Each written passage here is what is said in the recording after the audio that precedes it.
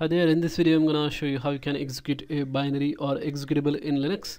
For that you have to just give the path of that particular file that you want to execute. For example, I'm gonna execute lf.sh file, and for that you have to use // and lf.sh, the name of the file.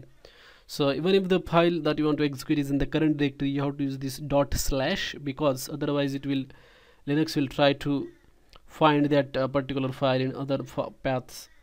So make sure that you give the dot and then slash and the name of the file and then hit enter, and as you can see it has given some output, that a particular file. Or I'm gonna execute another file. For that, // and then name of the file, script1.sh, and as you can see it has also printed something. So that's how we can execute the files in Linux.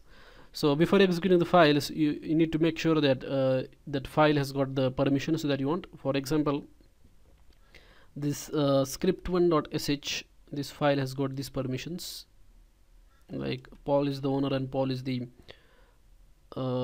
like this file belongs to that Paul group, and it has got these permissions for owner, group and others.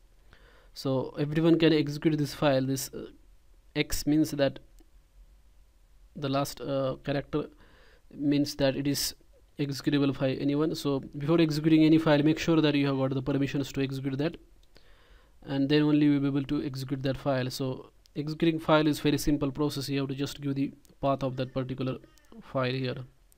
That's it. Thanks for watching.